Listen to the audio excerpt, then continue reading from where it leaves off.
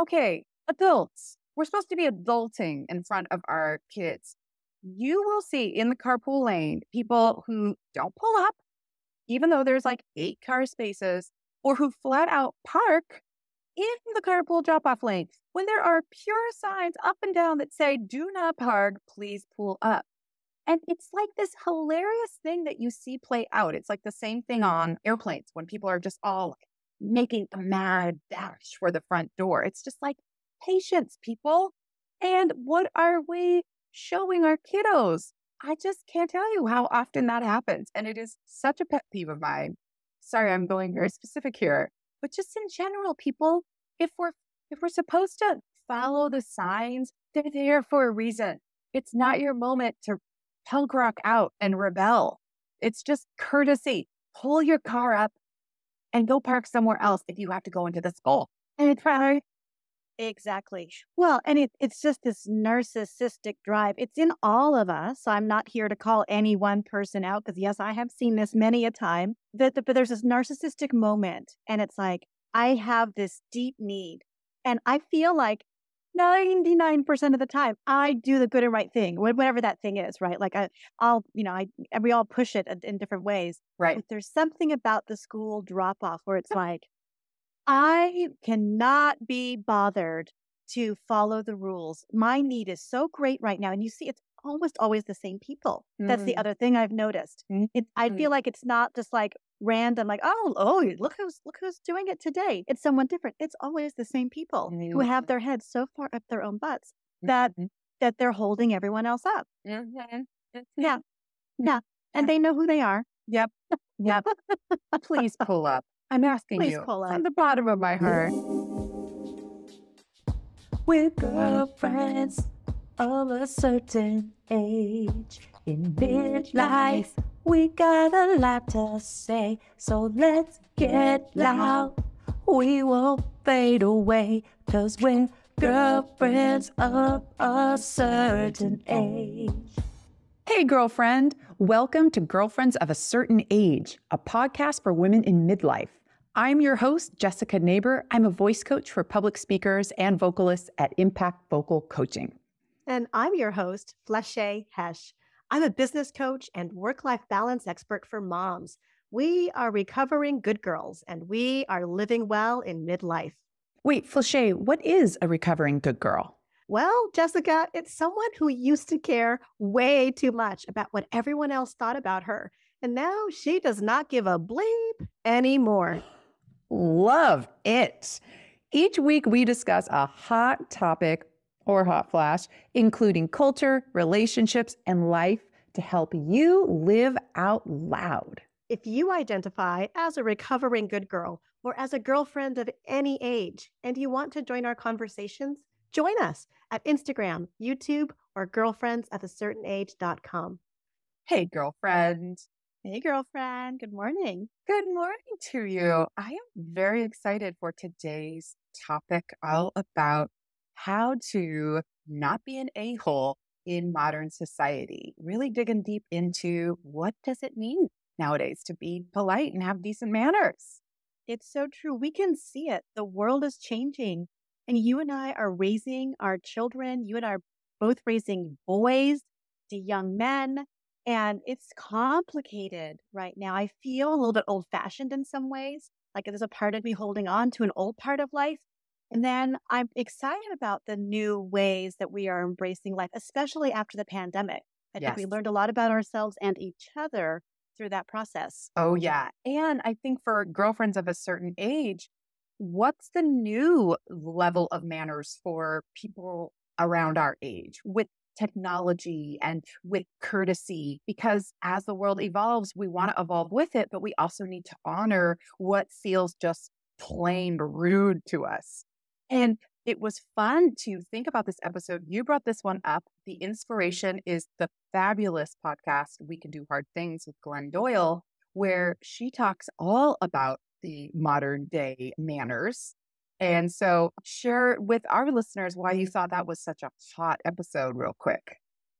I found it very refreshing. I mean, Glennon tells a very personal story at the very beginning about herself and her partner, and it really got my attention. And then they just did this deep dive all three of the hosts just riffing on these idea of new rules. And of course, we're getting this from The Cut, which is a great blog post titled, "Do you know how to behave?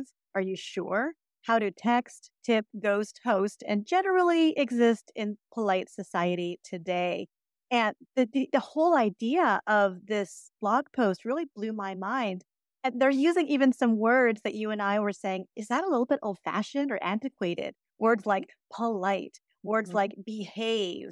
I hear like, is it Austin Powers? Like, oh, behave. Yeah. Right. And which feels judgmental. It feels, It I triggers, know it triggers the good girl a little bit. triggers the, thank you. Manners. Little girls have good manners. So, I mean, yeah, there's a lot to unpack in this episode. You and I also had a kind of funny circumstance just recently where I was, working in the middle of the day and you were nearby with your boys at a park because I live right near one. And you kind of didn't know if you should make your presence known to me or not. And we all get in that position like, can I just drop by? Should I text? Should I not bother them? It's the middle of the workday. And then in our funny situation, I think my husband, Paul, just happened to be outside and saw you. But I know in that moment, you had to scratch your head and go, okay, this is weird. What do I do? Right? It's true. And so I was thinking, well, how would I want this to be handled? I think I've had a lot of people in my life know that I work from home and I created my business to have all this flexibility for my children and myself, of course, and my family. But I think a lot of people have seen that as, well, Flachet will do it. Flachet's yeah. home. Oh, She'll yeah. cook me a meal. She'll invite me in and make me a cup of coffee, or her husband will make me a cup of coffee by hand. Like there's been a lot of expectations of us. And then sometimes it's totally lovely. So it really depends on the person, their intention, what's happening, how I'm feeling inside. And so I just feel like it's the whole damn thing is complicated. Yeah. Well, I love what you did. You sent a text out, but you sent it with a very clear message, which is, hey, we just happen to be here for a few minutes. We're just moving through, wanted to let you know. And that was a great clear signal to me, which was, I can run out and say hello, or I can say, swamped with work, love ya, talk later. Or just enjoy. Yeah. Bingo. You do you, Flachet, with your wild boys. Exactly. That was really, I'm so glad that you received it that way. I'm so glad we're talking about this because I feel like we're also taking care of the friendship at the same time. Yeah. Because that was my intention of just like, I'm here.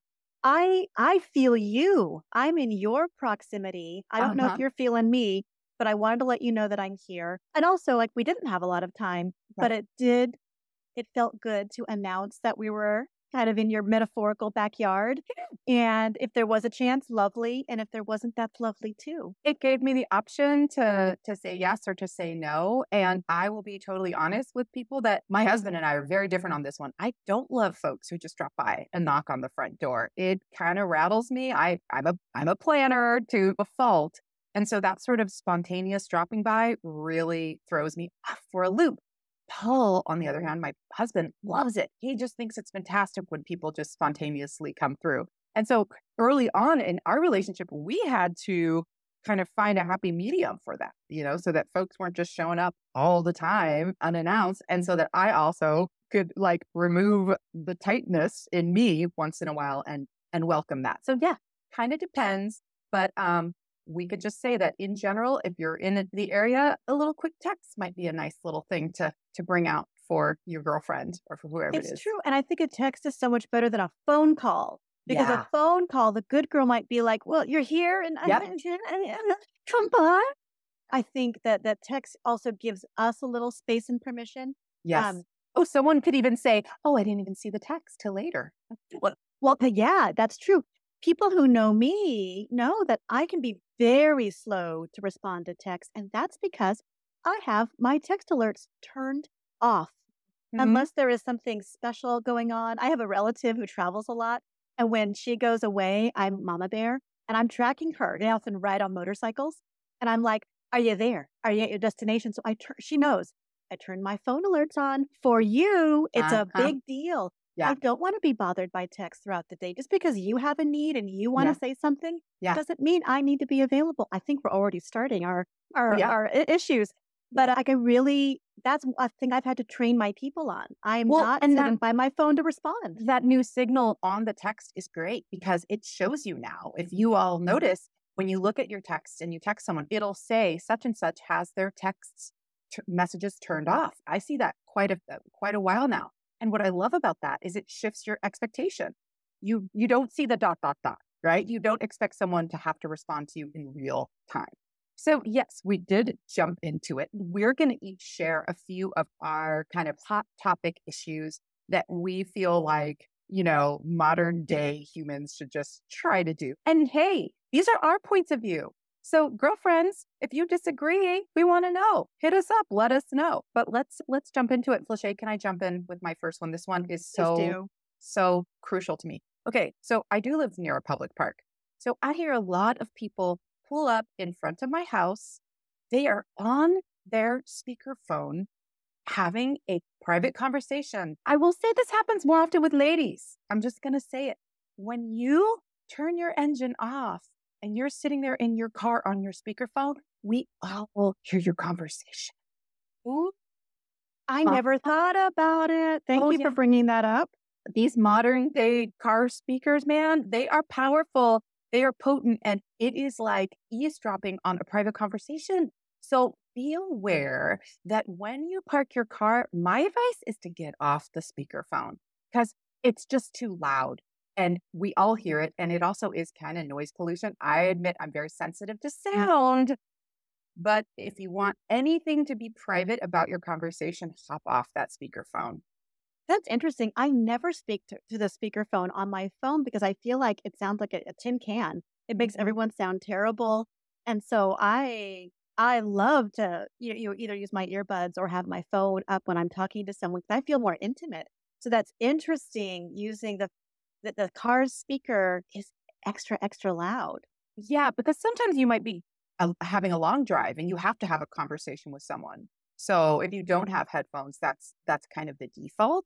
Mm-hmm. But it's a lot different when you're driving down the street than if you're like parked, right? Exactly. Mm-hmm. Oh, that's creating a lot of awareness for certain girlfriends. So I think I can feel a little cringy across the community of girlfriends listening to this right now, because that's really the idea of this, is to bring more awareness to ourselves and each other and to invite an opportunity to have a conversation.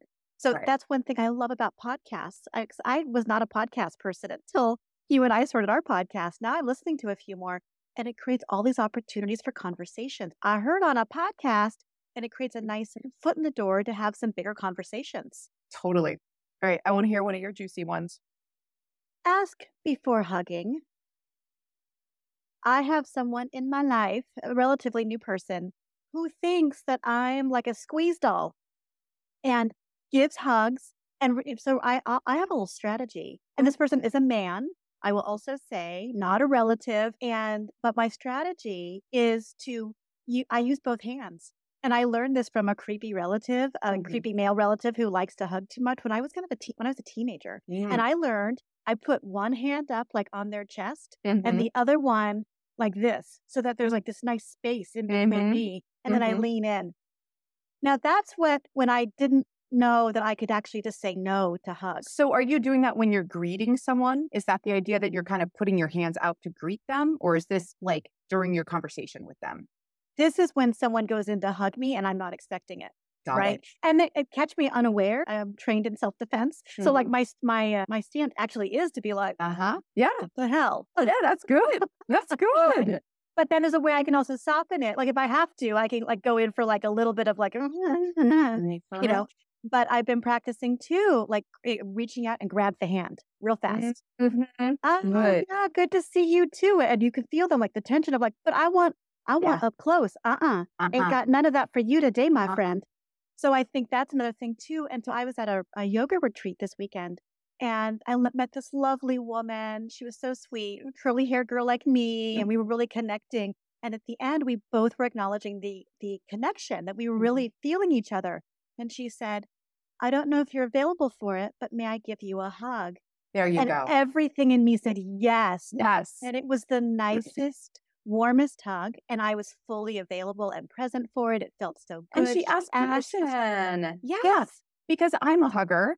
But I have, especially since COVID, recognized that even with my family who used to be comfortable with hugging, everyone's got a different level of comfort now about being touched. And so Yeah. I think this goes into consent. This is a bigger discussion around consent, which is, Thank you. and even to just acknowledge, like what I'll say is, I'm a hugger. Are you open to a hug? And so that it's just a real easy answer, like no or yes. And it's like, great. And I'm putting the emphasis on what I do. And then you can opt out of, or you can come in for that bear hug. Yeah. And if I say no, don't act all like your feelings are hurt. Come no. on. You're trying No. to get up in my space, in my Right. energy field. And I'm Yeah. very protective of that. Of course. Oh, you're making me think of one other fun thing. Vanessa Van Edwards, one of my favorite people around public speaking, and she has this great thing all about science of people. For close talkers who also really trigger me, have a drink. If you recognize that someone is a close talker at a party or in a work setting, have a drink and hold it between you and them. Or like what you did with your hand. So by actually having something, or your phone, hold it out. And because some people have no idea how close they're getting to you, and that can make people feel really uncomfortable. So actually putting like an object in front of you, in between you, can create the distance. So you're not, I don't know if you've had this, but I've had people who keep coming forward and I keep taking a step back until I'm like up against the wall. So you got to drink candy or bust your phone out. That can help in a similar way. I love that. That's beautiful. I learned this energy technique where you imagine a rose between you and the other person. And then you can even instruct the rose how much space to give you in between somebody. Try that too. It's also pretty effective. It's like a rose. Imagine a rose, your favorite color. It's open and full and fully in bloom, and it's in between the two of you. Oh, you mean like a rose bush? A rose flower, like a single flower, Okay. really full and open and energetically. Its job is to receive the energy from that person. So again, I'm very sensitive to energy, and so I've learned a lot, just like a bazillion strategies for just keeping my space clean and keeping, basically my barriers up. But using energy techniques and strategies and energy medicine. And so you imagine that, and then when you're done with it, you just like imagine it just disappears or burns up, or you put it in water or whatever. And you can do this all the time. I feel like there are some folks who would just trample on my rose, but I love the idea. I love the suggestion of it. Well, right. And that's interesting too. If someone's trampling the rose, you might need some bigger thorns on that rose. You never know. Like I think a lot of different strategies for taking care of ourselves. Okay, I have another juicy one. Hey, girlfriend. Hey, girlfriend. Oh, I just got off a call where my other girlfriend was so confused. She is in a relationship. They're at a crossroads and she's a little divorce curious at the moment. Ooh, what did you tell her? I mean, what do you tell a girlfriend? It's their decision. I just wanted to be there for her and support her, but I didn't want to tell her what to do. Well, of course. Well, it reminds me of my dear friend, Tamara Mendelson, who's a relationship coach and divorce expert. She's divorced herself and a mom of two, and she walks girlfriends of a certain age actually through a process of being divorce curious. Because some of us are just angry. Some of us are just feeling stuck in our relationships. But I'll give you the link and I'll leave it below for girlfriends of a certain age as well. And they can get free, immediate access to this roadmap and find out from Tamara what their next steps are. Oh my gosh, that sounds so helpful. I will definitely share that link with my girlfriend. Thank you. Amazing. You're welcome. And I'll link it below for all the girlfriends listening. Awesome. Oh, I feel so much better after doing your vocal warm-ups, Jessica. Ooh, me too. I am ready now to speak on our podcast and not get all tongue-tied. I feel more calm after doing your breath and speech exercises. You are so right to feel that way. Did you know warming up before you speak is actually scientifically proven to help you feel more calm? And how did you know this? Well, as a voice coach of 20 years, I see how helpful it is with my public speaker clients. And a public speaker is anyone who speaks in public, which includes all of our girlfriends. I never thought of it that way. If you want, you can have your own copy of my public speaker checklist so you can feel this way every day. My free gift to you.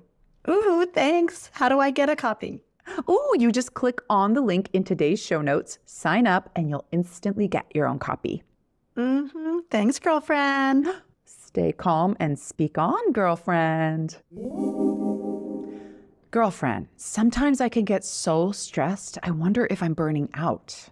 I totally understand. Burnout can be tough, but there are things you can do to prevent it. Really? Like what?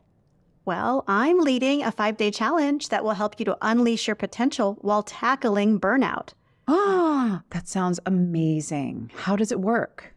Each day, you and I will focus on a different aspect of your life that's causing you stress. You'll learn how to manage your time better, how to say no to things, and how to take better care of yourself. That sounds fab. Just like what I need as a recovering good girl. Yep. The challenge is free, so there's no risk in trying it. You can find the link in today's show notes. Ooh, I'm going to sign up right now. Yay! I'm so glad to hear it. You and I can kick burnout together. What's that? This is really a request when I'm with girlfriends, which is for us to not weight bond. Not weight bond. Tell me more about weight bonding. Weight bonding is something that girlfriends often do, which is to talk about their weight. Usually they're unhappy about it. And it's a way to kind of bond and commiserate about a topic that you might have in common. Oh my gosh, I'm just so fat. Oh, I know I gained 5 pounds over the winter time. Oh, I've been eating so horribly.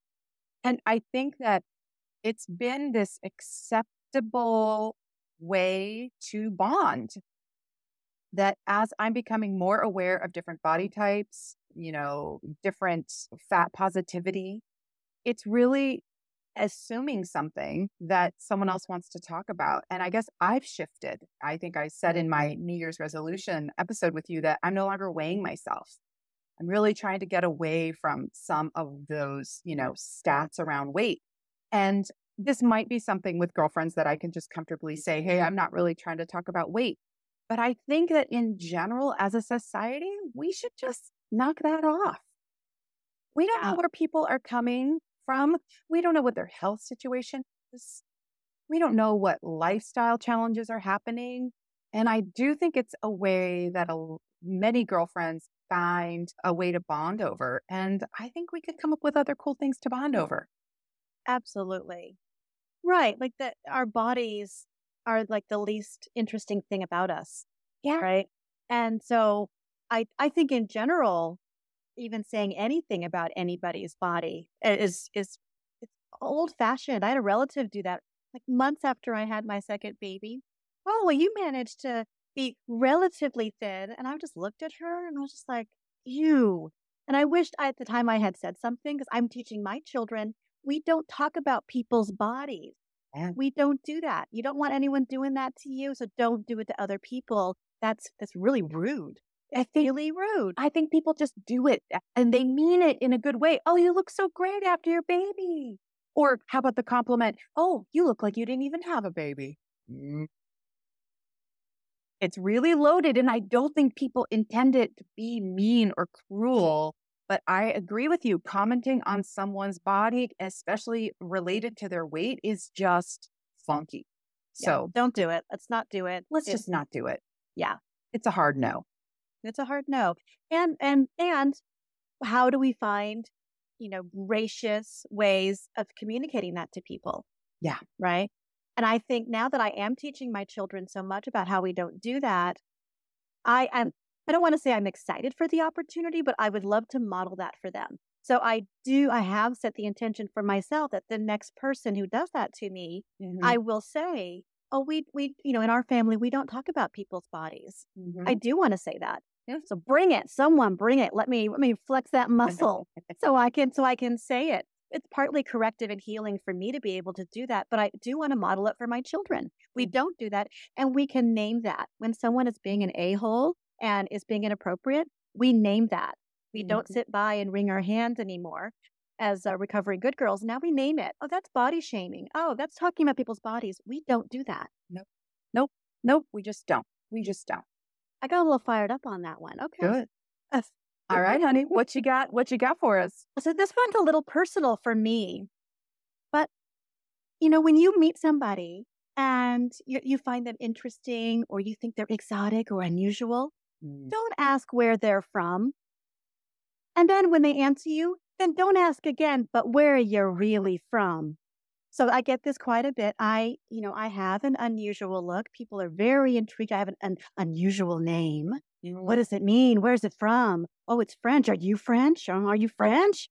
So yes, that would help me out a lot. I could understand people who are French have olive skin. And I think there's a lot of anxiety that my appearance brings up in other people. And so I have been asked way too many damn times, more so when I was young, and I would fall for it every time. Where are you from? Well, Oakland. Where are your parents from? Berkeley. But where are their parents from? Oh my goodness. It's like, how far back do you want to go, bitch? Yeah. I mean, Right. I can do this. I can play this game all day with you. And I feel that. But now, now I like, when they start asking too many questions, why do you ask? Well, And I soften my belly and then I let them stink up the joint with their either racist or inappropriate or trying to exoticize me. Is that that's not a word. exoticized. But trying to make me be so other. Yeah. I'm not having it. It's tacky and it's rude. I'm far more like, and whatever I want to share about myself, I will share when I feel safe with you. And you grilling me about where I'm from and where my people are from, that's not gonna win you over with me. Have you ever found people, if they don't ask you directly, have you found them trying to guess in other ways? Like, Oh yes. Oh yeah. All the time. And it does come up, and I do know I have an unusual look, and I do know I have an unusual name, and I'm really proud of these things about myself now. And so, like in my business, I will find little ways that I feel comfortable sharing, right? Like, oh yeah, my name is French. No, I'm not French. Yes, I get asked that all the time. Next topic.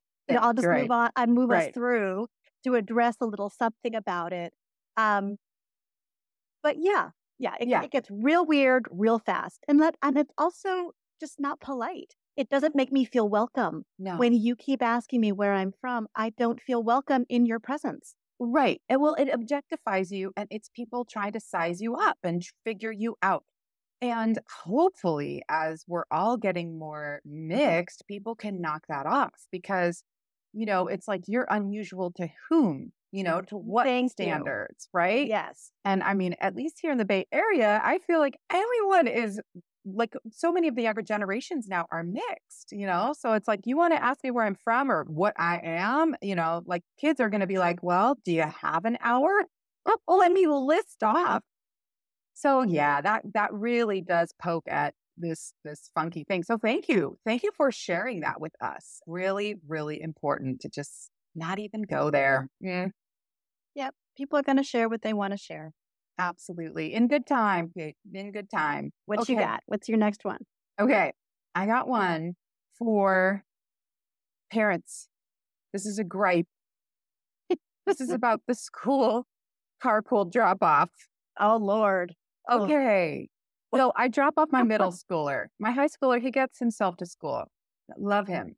But the other one lives, we're far enough away. I got to drive him. Okay. Adults. We're supposed to be adulting in front of our kids. You will see in the carpool lane people who don't pull up, even though there's like 8 car spaces, or who flat out park in the carpool drop-off lane when there are pure signs up and down that say, do not park, please pull up. And it's like this hilarious thing that you see play out. It's like the same thing on airplanes when people are just all making a mad dash for the front door. It's just like, patience, people. And what are we showing our kiddos? I just can't tell you how often that happens. And it is such a pet peeve of mine. Sorry, I'm going very specific here. But just in general, people, if we're supposed to follow the signs, they're there for a reason. It's not your moment to punk rock out and rebel. It's just courtesy.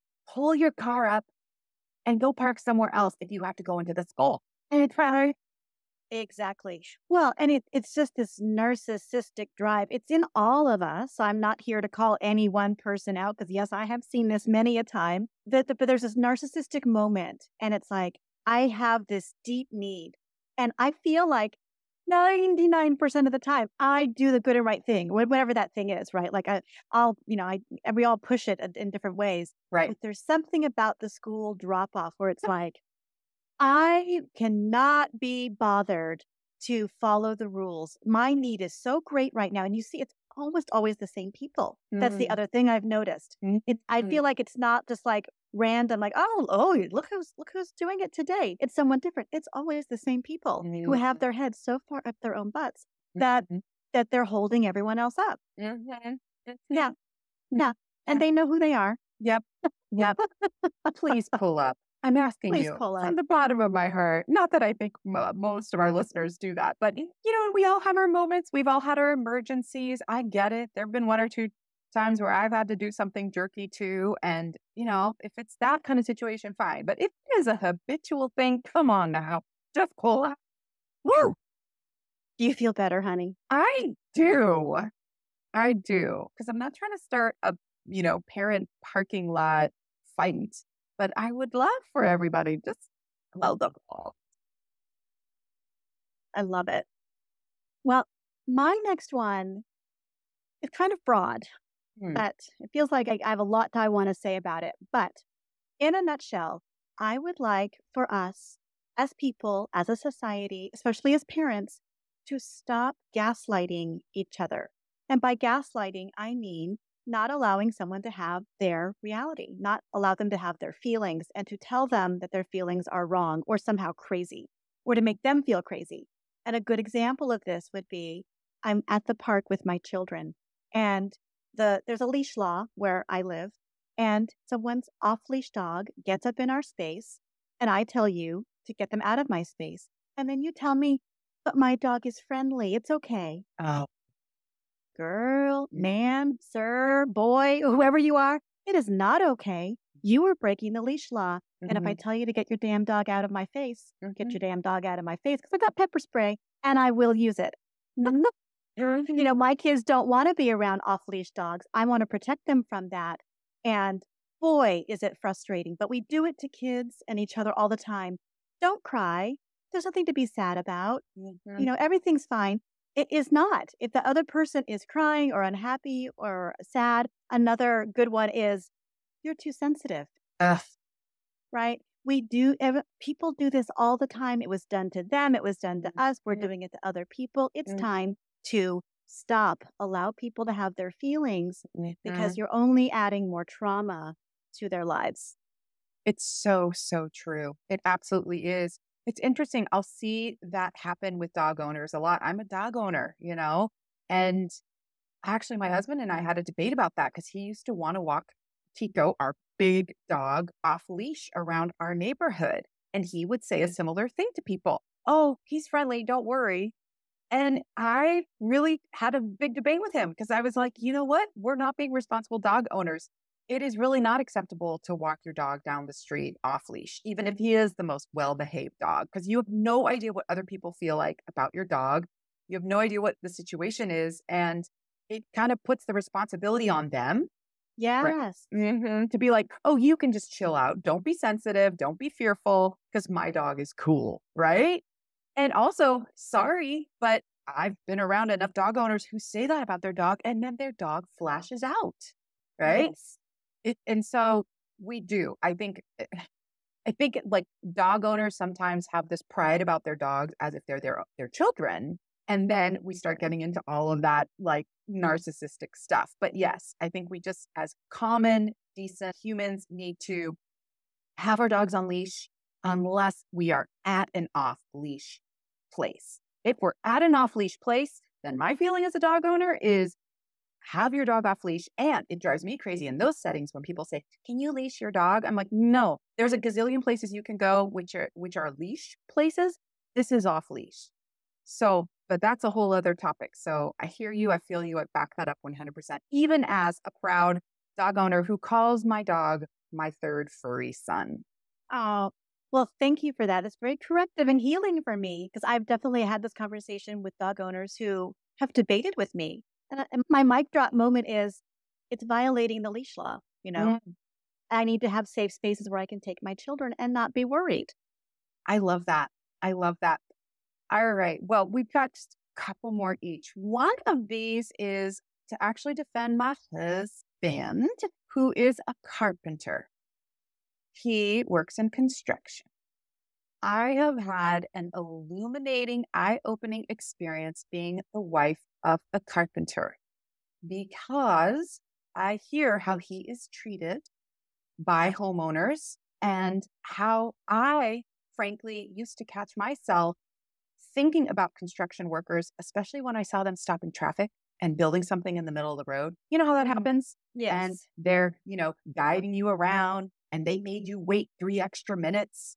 And it's so annoying. Now, being the wife of one of these people, it's like, do you want to do the work? Do you want to fix that, utility line? Do you want to remodel that house? Be my guest. Someone's got to do it. And I think what we really are seeing is that there's a classism in there. And so I just want everyone to recognize that when there are people working on the road, they're just doing their jobs. They are really not trying to mess your day up and stop traffic, believe me.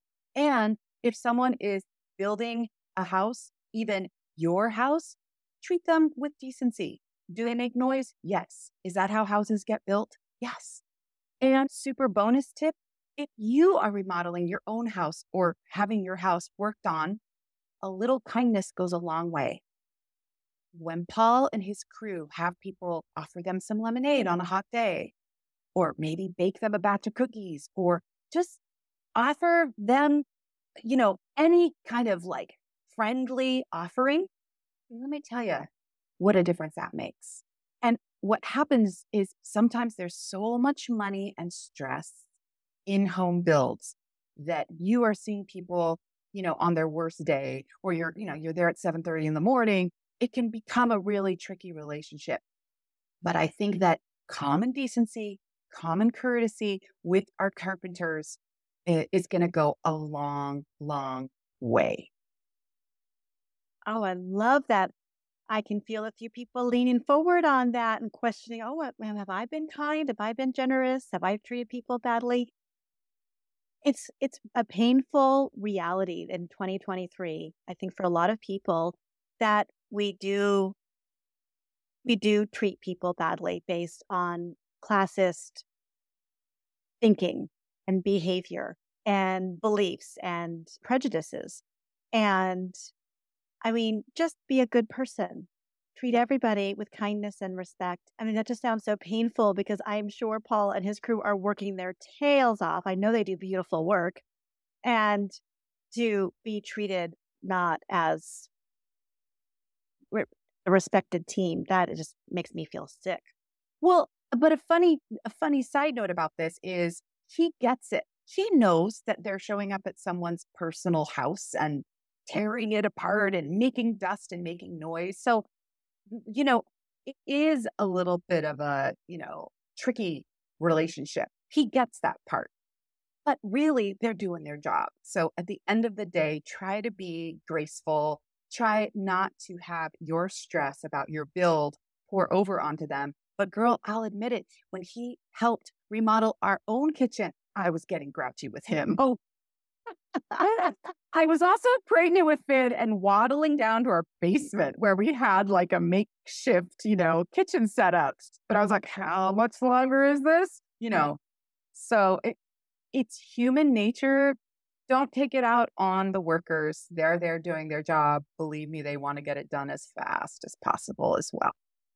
Absolutely. Well, these give me so much to think about. And honestly, I feel better getting to say my gripes out loud. I sure do. This is all about us living out loud and not giving as much of a shit anymore. So That's so funny. great. I'm thinking right now, my husband will attest to this, that I do something I call open letters. And so I write these letters as if I'm going to like publish them to someplace big and important. And I just let loose. And it started with an Airbnb we stayed at a long, long time ago that was like just crummy. It had like 4 forks and 4 knives. And I'm like, and no dishwashers. I'm like washing the silverware the whole time. And I got so frustrated. I looked over and there was a tip jar. And my first open letter was written. And so, like, getting to do this on my own podcast with you and get some stuff off my chest feels so damn good. I feel like I have this little corrective moment for myself and a little healing. So, thank you for doing this with me. I love it.